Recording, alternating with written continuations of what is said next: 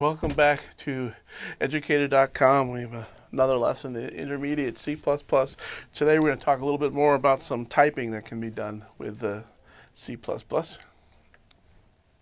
will discuss a few more types. Some are good to use, not so much. Some are just left over from C.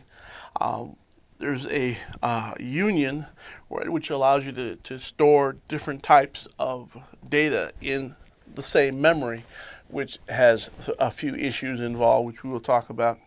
So we'll talk about the cautions for those, and particularly platform dependency. So you think, I got this code that's working beautifully on my PC at home, and you go load it up to a Linux machine, and everything crashes. And particularly if you're depending on unions just for such.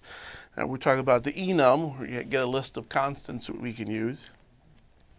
And we have a type def, which is a C legacy thing, which was kind of necessary. It's not as necessary in C++, which allows you to create types from types, but you kind of have to know about it since there are things in C that you need to still use and still work with. So we'll have some cautions on that on the underlying type. We'll have some more detail on the const keyword, which we have already seen without actually just talking much about. And we'll have the const variables, const object methods, and an introduction to the mutable keyword. And so we're going to have some more kinds of C++ types. C++, if you don't know, it's a hybrid between, some folks say it's a strongly typed language. Some folks, well, not really. It's kind of a hybrid between strong type and weak type. It's got some strong type conventions that you can use to let the compiler enforce type safety for you. But it allows some shortcuts for those in the know. But who's in the know? That's where it gets careful. So my personal recommendation, avoid the shortcuts.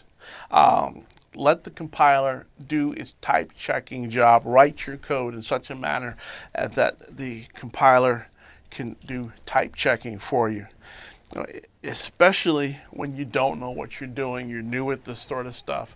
It's real easy to make mistakes, but especially when you think you know what you're doing. There's a lot of people out there who think that we put a shortcut here, and we can do a typecast there, and we do all this wonderful stuff to circumvent the compiler's type checking, and the code will work for months and months and months until someone puts it somewhere else and everything crashes, or you load it on even on the identical same machine, just slightly configured differently, and everything stops working.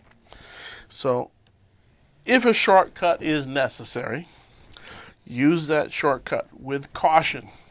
Because the compiler type checking is there for a reason. It's to help you try to prevent you from shooting yourself in the foot.